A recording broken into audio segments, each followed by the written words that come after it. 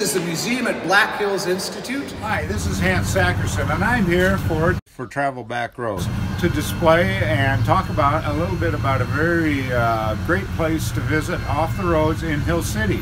You can hear the sounds of the city. It's a very big tourist attraction here in the Black Hills.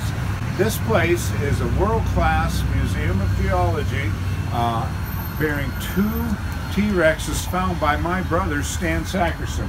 One of them is the T-Rex Stan, and there's casts of him around the world. The other one is Duffy, who is considered actually a sub-adult, possibly, T-Rex, and he was found by Stan as well.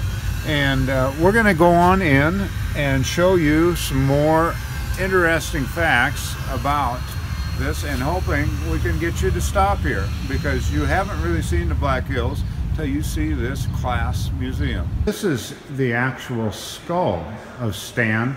It's so heavy that they can't mount it up there. They have to use a cast.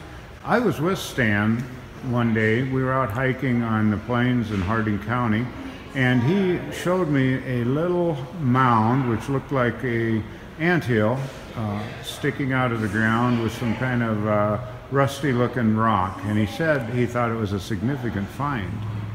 And by golly, it turned out to be the second most complete T-Rex skeleton ever found.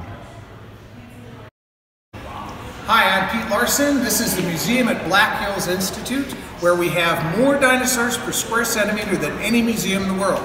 And the star of the show is this T-Rex Stan. This is the original skeleton, and this is the guy who found it. This is Stan Sackerson. Whoa.